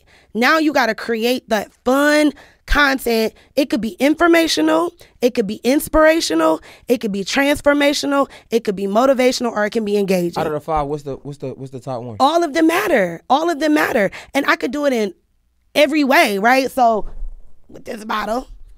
Okay, informational. Hey guys, if you want to get drunk in 2 minutes or less, this is the alcohol for you. This is the lit girls, right? Like, that's informational, telling them about information about how we're going to get this product sold. Inspirational is, y'all, listen, why this got to be here? I need something else. But inspirational, this is hard because obviously I never drank, but okay, inspirational could be, I was going through a really hard time in my life and I was reverting to all these different alcohol companies and, I found out that it really brought clarity and I became an entrepreneur because of that time of my life. And so I started this company, right? So it could be inspirational, inspiring them to do something. Then it could be transformational. How was your life before? And how was your life after? This is a very bad example, but how was your life before something and how was your life after? Weight loss, right? You lost working out, your podcast, everything could be transformational. But before you started in here, you was probably in the living room with a mic. That's transformational, right? No, for real, I was. Motivational is giving. Exactly. So No that's cap. transformation. Seeing people like, yo, he inspired me because I seen his transformation. The next thing could be motivational, giving them a motivational message around your product. And then engaging is whatever is a trending reel on Instagram, grab a ring light, start dancing, do the little dances, create something that's engaging, show all your friends, different friends on how they drink liquor. I'm gonna get my one friend that's stumbling in. I'm gonna get my one friend that try to act not drunk, right? I'm gonna get my one friend. So at the end of the day, as long as you have really good branding and then you have marketing, it's going to get to your consumer. By the time you have really good marketing, you're going to be making money to invest in a marketing agency or in a consulting firm or in someone that can actually take you to the next level. Because you got to where you are with this first label, but now you need to go up, right? So now we need to rebrand you. So Okay, branding is first. Branding is first, marketing is last. Okay. Yeah. Okay. And then you work with my agency. Nah, but I don't got it right now. You know what I'm saying? Like You got it. No, I'm trying to figure out how can I get your average person I can't get in touch with you. Yes. Like But all of my clients, like if you go to the iceandagency.com, you will see that we work with people for less than $300. Like you can get your labels, you can get your product labels, you can get your social media templates, you can get a social media rebrand. So I'm not out here like, oh, I'm all high and mighty. I only work with A-list clients. Well, why would I pay you $300 and go on Canva and do that shit myself? I mean, it might look like Canva too. It might also not sell because you think it looks good, but your audience thinks it looks bad. And there's so many competitors that actually paid to get it done right that they're bypassing you in the marketplace. So a lot of times people don't invest in themselves and they say, oh, you don't believe in me. No, you didn't believe in yourself because you didn't invest in yourself and it shows. So how do you want your customer to invest in your product when you didn't invest in your product? But I don't got it to invest. You know what I'm saying? $300 is a lot. So when I tell people that don't have it to invest, you also don't have it to go out every weekend. You also don't have it to buy Ubers when you could have asked your cousin to carpool with you. You also don't have it to buy alcohol. You also don't have it to shop in the Louis Vuitton store, whether you're buying it authentic or non-authentic. You also don't have it. So the best investment you're going to make is in yourself. It's not in my company. You can hire any marketing agency. You can hire any branding firm to do it, but you got to hire somebody to do it because you're not skilled at doing that. It's going to be things that you're really, really great at, and someone else can have a vision for your line or for yourself or for your business and blow it up. But you could actually stay stuck where you are, making what you make, with your company looking like how it looked because you didn't invest in yourself. That's a fact. Do you think being successful is like a mindset? Because like that's you saying, like everything you're saying for me is like it makes sense. Like I get it, but it's like some people who really just don't get it though.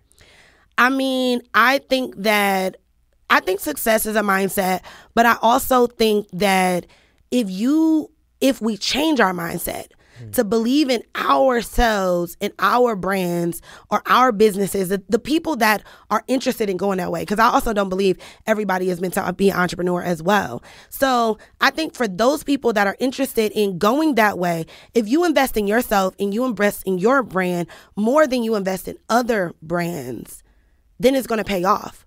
But most people don't have the mindset to do that. They're quicker to walk into Louis Vuitton and buy someone else's grandfather's name than to invest in their own grandfather's name. No, facts. Yo, so wait, hold up. Branding comes first, marketing comes last. How do you, and this is a real question, this is a genuine question for me. How do you not get stuck in branding? Because like everything you said was branding, right? Like, and I agree with it, but sometimes do you see people get like stuck in branding? What I mean by that is like, let's give a real example, right?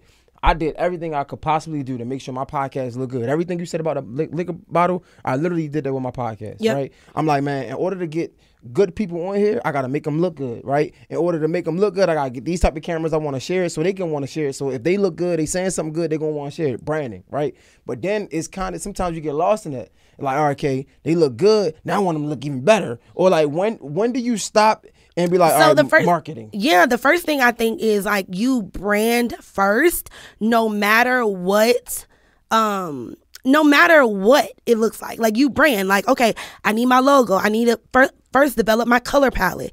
Is my branding blue? Is my branding yellow? For example, y'all don't think like multi-million-dollar brands, you're never going to walk into a yellow Target or you're not going to walk into a pink McDonald's because they are branding. They know that this arch, right, is going to always be yellow. It's going to always be red and yellow. So no matter if our customers are young or old, they're going to see that and know that it's us. But sometimes it takes you time to even know that that's your brand, because sometimes, I don't know, sometimes you just not there yet, right? But I don't think I think you should start there. I think you should start there because that's what other people are going to take you serious. You got to start with that one brand. It ain't got to be the best logo, right? Like my first logo was terrible. I think I paid like $150 for it.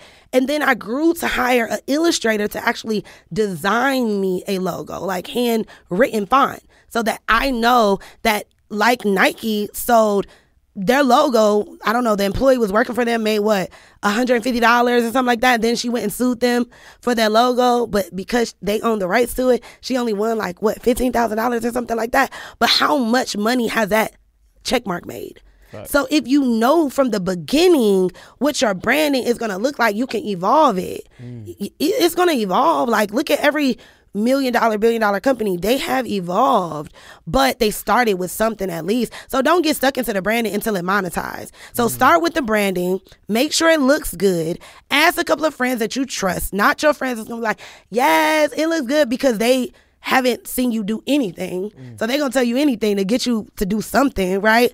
So start with your friends that have a little bit going on and that are going to tell you the real. Like, girl, no, I'm not going to buy that, right? Look at your competitor and say, okay, if I'm walking in these streets and I have makeup and I'm saying, I want to be as good as MAC, I want to be as good as Kylie Cosmetics, you got to look at their branding and see what they're doing. Even if you're not on that level, you can make a ring light. You can get a slab of marble from Home Depot, put it on your floor, make it look. You ain't got to take pictures on the carpet, right? So that's branding. It's how quality it looks. Branding is knowing that you can get the same dress at a flea market and the same dress at Saks, right? Branding is your mindset saying, I'm not paying them $1,000. It's in there, right? Whereas when Saks will say, oh, it's $1,000.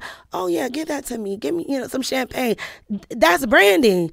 Branding is the articulation in someone's mindset of how much someone is willing to spend, how much time someone is willing to spend by just looking at your brand. But how do you know when it's enough though? So like, for example, I think you know when it's enough when your audience starts to be attracted to your product, and then you start marketing. You're going to get it in front of more people. You're going to start making money. And then at one point in time, you're going to be like, you know what, dang, I've been using this branding for a little bit. Let me do a rebrand. Okay.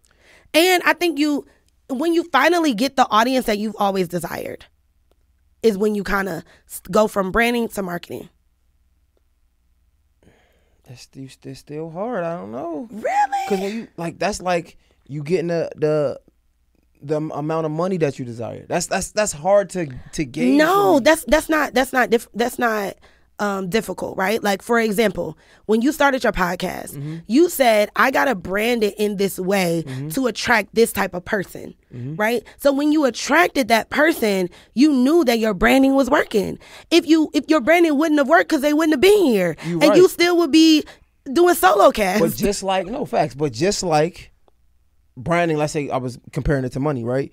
I wanted $1,000. When I get $1,000, like, shit, if I could just put this up or put it into this, I can get 10,000. But as soon as you get 10, it's never enough. So just like you said, like, it's like, but that's marketing at that point. Once you get that first $1,000, it should now go to building awareness about your brand. The branding is already good. Now we just need to get the awareness out there. I need to go and DM as many.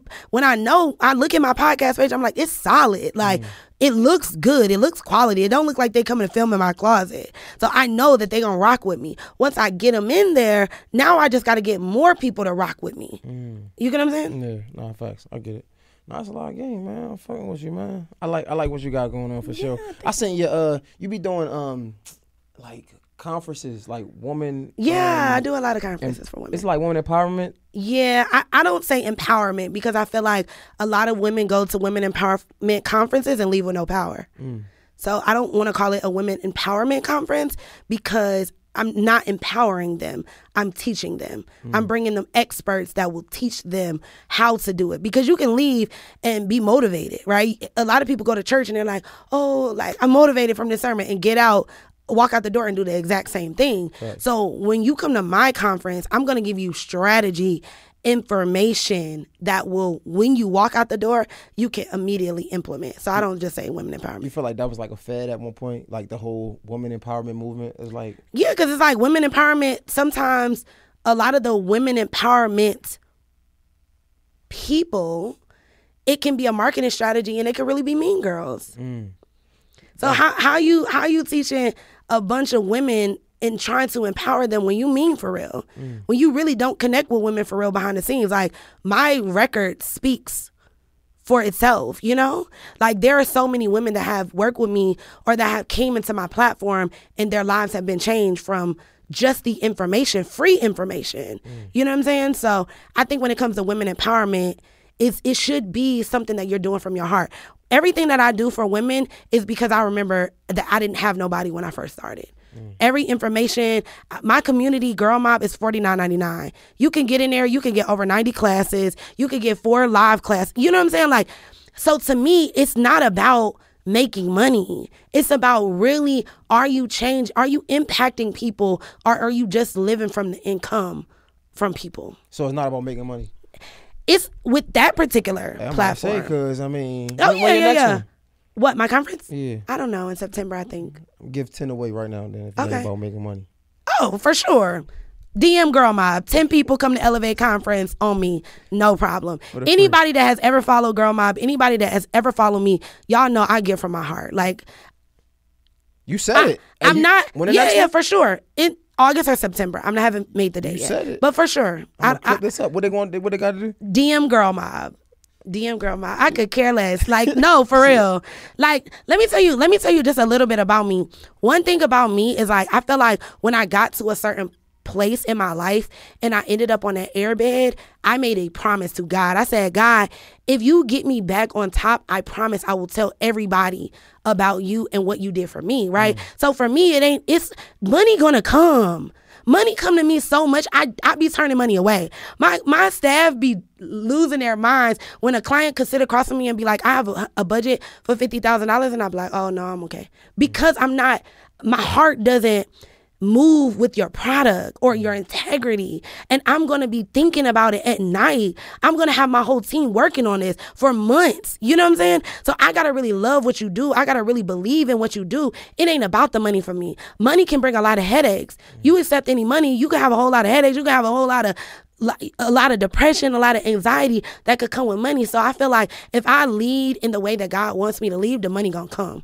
And the money has came. I've never marketed. I, as a marketer, I've never ran ads for my marketing company. The clients just show up from the work that I've done. Talking, man, you never ran your own ad. See, man, you don't gotta run ads when you're really, really, really good and your referrals speak for you. Okay. Yeah. And another thing is, like, when you want to make a certain amount of money, you can solve richer people problems. So once you develop your skill, I started my marketing agency with people paying me like $1,000 a month, $5,000 a month, right?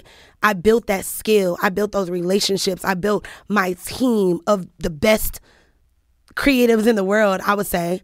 And then we were able to take on larger clients. So to me, it's not about all of the clients that I can bring in. It's about, let me work with 8 clients and blow them up every month. So. I fuck with it. I love what you got going on, man. It's funny because, like, you see the profile and it's like, you know, you probably see things that come with people probably thinking, like, I don't know, even with the woman empowerment, like, people have been saying that since COVID. Yeah. Probably not about you, but, like, you see people like, oh, all the time. I never get offended. I could care less. So you get it too? Oh, I mean, I see people tagging like, oh, the women empowerment is a scam, da-da-da-da. That shit don't fuck with you? At all.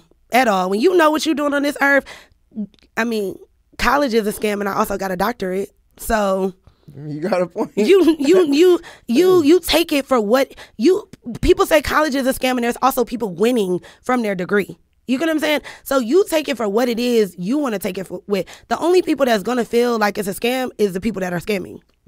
I feel like I've honestly, like, just being in this space, because I've been doing like a few entrepreneurs that's on like high levels, and I feel like I've probably came across scammer once every single time with every single one of them. And I'm talking about like the biggest ones, they not scamming. Okay, all right. And they not scamming? Yeah, like they really, like, for example, Nehemiah Davis, one of the biggest, he's one of the biggest entrepreneurs.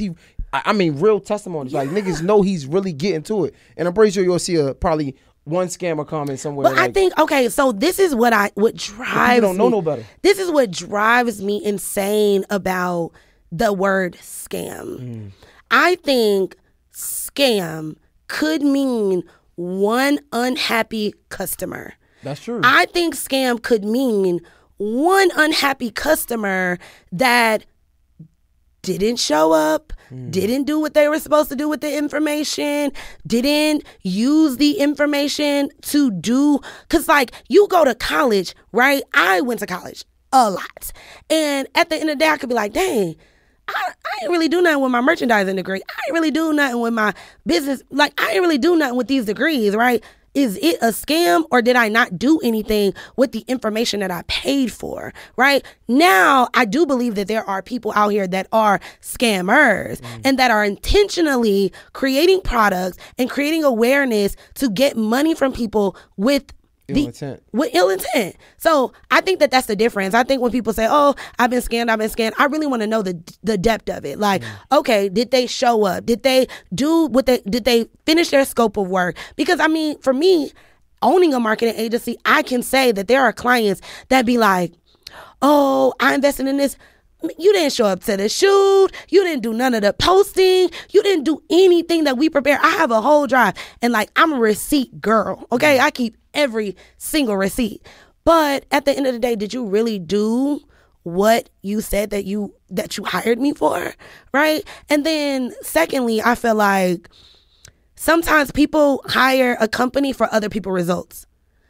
And that's not real. Like, you can't say, oh, I'm gonna go to college because my homeboy, he finished college in 2 years and he's killing it in his world. It's not like that. But when you come to a marketing agency or when you come to a PR company, you like, oh, I see what you did for this person, do it for me. No, you have different skills. You're different. You're in a different place in your life. You have a whole different business model. The relationships that I crafted for this person can't be crafted for you. Like, bro, it's like, different. You hitting it on the money, especially like, I ain't gonna lie, like, before I came to Atlanta, I couldn't fathom none of this. I didn't even understand it, right? So like, I'm just being straight up with you, and I was hood probably 15, 20 years ago, like, right? So even before I came to Atlanta, I wasn't a hood nigga. I was educated, but I still couldn't understand the verbiage that people like Neo was saying, or like all these big entrepreneurs that I'm seeing. I couldn't understand it, so I probably wouldn't even be able to, like, I'm like, I ain't fucking with that. Yeah. Until you really sit down with them, or you sit down with people who work with you, like, oh nah, this really, oh, when they say get in the room is real, like, that matters. And a lot of times it's I feel like it's less people who really being successful in those rooms than it are the people who are actually in those rooms. So it's hard to find. It is. And I think that for me, we as entrepreneurs, and which is why I have Girl Mob, right? We as entrepreneurs have to give so much to build that trust for our audience to understand, like, I could start with her here. I could start with her at $49.99. And if I get all of this information and I grow my business, then I could work with her agency, or then I could do this, or then I could do that. But people just want to jump off the ladder and start right here and say, oh, I want those results that you did for this person. It's like, wait, I worked with that person for 7 years. I worked with that person for 5 years. I worked with that person for a year to get them to this point that you see them publicly. You get what I'm saying? Like, there was a lot of non-public moments, non-public doubt, non-public, you know what I'm saying, losses that we took behind the scenes before they became a public icon. So I think, it's both of us, both the entrepreneur and the person doing the work. And then secondly, is like, one thing that bothers me really, really bad is when our culture dictates something by how much it costs, right? Like, if you have a budget, right, you want a car. You know what your budget is. You know your budget is $10,000, $2,000, $50,000, you know. But at the end of the day, your budget is going to dictate which car you get. You're going to get a used Honda from Craigslist. You're going to get a Honda off the lot. You're going to get a Lexus. You're going to get a Maybach, right? You know what your budget is going to get you. I feel like when people invest in their business, they don't want to invest because they don't know what their business is going to get them. They don't trust that, oh, if I invest in my business, it can actually grow. It can actually scale if I put it in front of the right people. So then when a lot of people may look at my company and they're like, wait, somebody paid her $100,000 a month. Yeah, they pay me $100,000 a month because I know what I'm doing. And they were able to do that for a year because I was able to get them results. So imagine if they pay me $100K a month, what results did I bring them back for them to keep me on board, right? But people say, oh, I was scammed because of this and this and that. But what are you doing? That's what I was going to say. Because even like I was talking to Neil and he was like, cause like he got different I don't know, mentorship, right? Yeah. And I asked him about that, like, so like, what if somebody saved up $75,000 to pay you and shit?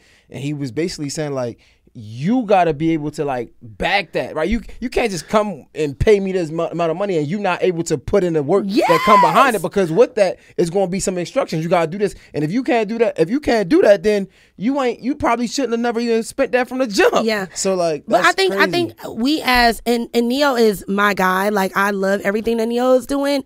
Neo has changed so many people's lives. Let's just get that out here clear, right? But I think we as entrepreneurs have to also be careful with whose money we take, right?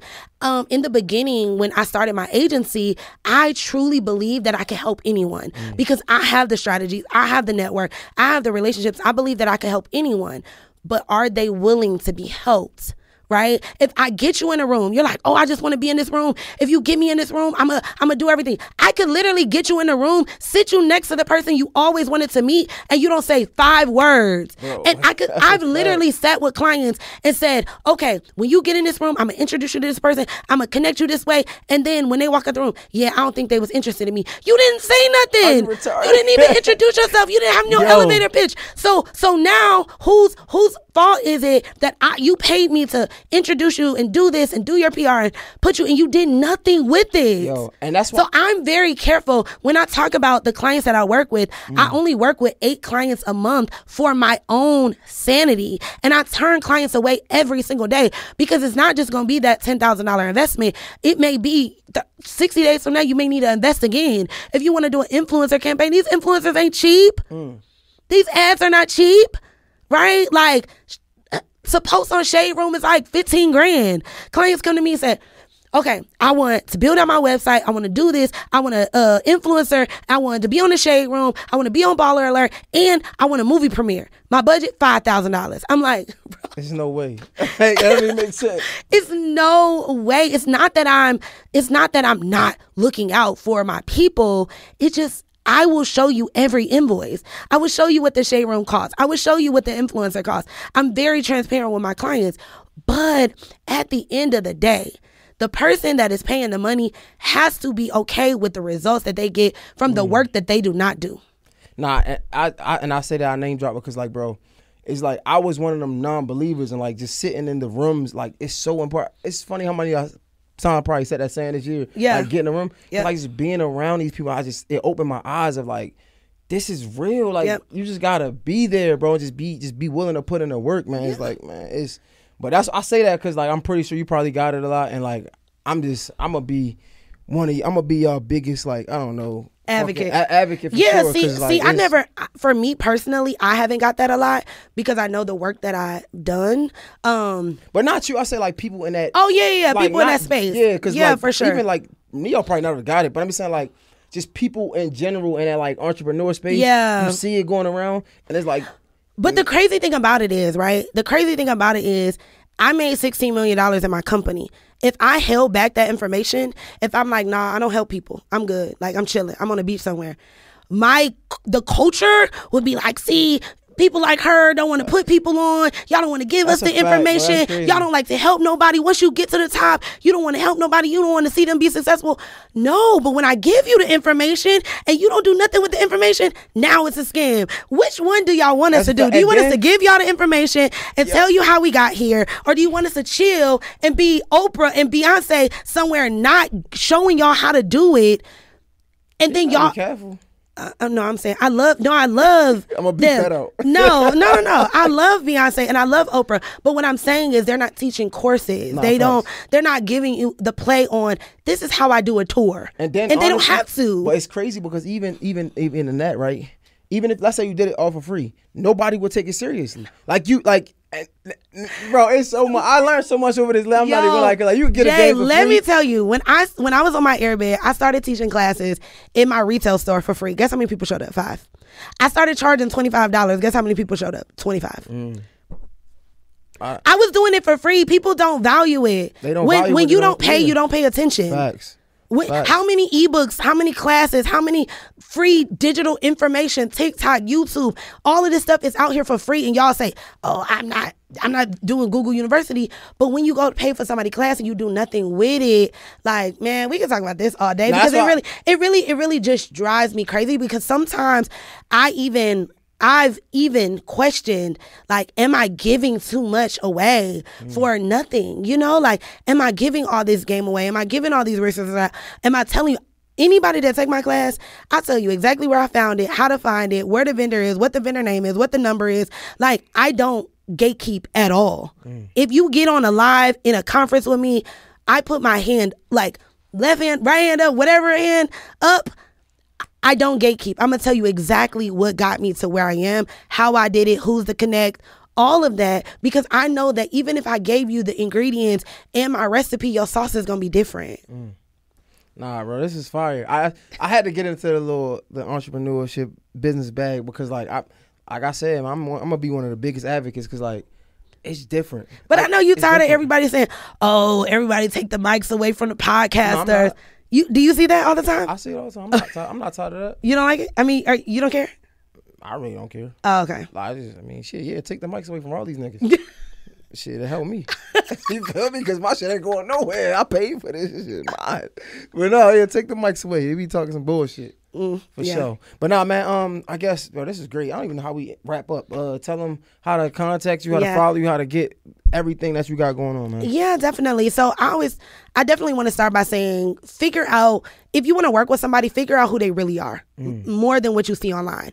Everybody has a certain persona online, or everyone, you may look at somebody's Instagram feed and think that they're a certain way, when in reality, they are totally different, right? So if you want to work with somebody, don't judge what you've seen or the perception that the media has crafted. Really get to know them for yourself before you invest in them or get them your money. That's the first thing. The second thing is, you guys can find me on Instagram, Miss Skittlez, MZSKITTLEZ, and my company is Girl Mob. I own the largest co-working space for aspiring women in Atlanta. It's called The Bakery Co-work. All of y'all get free day passes on me. Just mention J Hill, pull up at the bakery, and then the Icing Agency is my marketing company. So, and we say we giving 10 people? 10 free? People Elevate conference tickets for free. What they gotta do? They just gotta DM Girl Mob. That's GURLMOBB. All right, you see, I'm getting y'all the best. I'm trying to get everything. I'm getting it from y'all. Yeah, you got it. I don't get to know you from this. I don't know how to. Yeah, I mean, y'all learned everything. Y'all learned about my relationship. Y'all learned everything. Everything. No, man, I appreciate you for even being willing to talk about everything. Of course. Well, I'm still growing. You know what I'm saying? We are put on this earth to still grow. So every single day I'm make mistakes, publicly, non-publicly, but I'm still going to grow through them. It's hard, man. It's hard. Appreciate you, gang. Yeah. Miss Skittlez, J Hill Podcast is right. We out.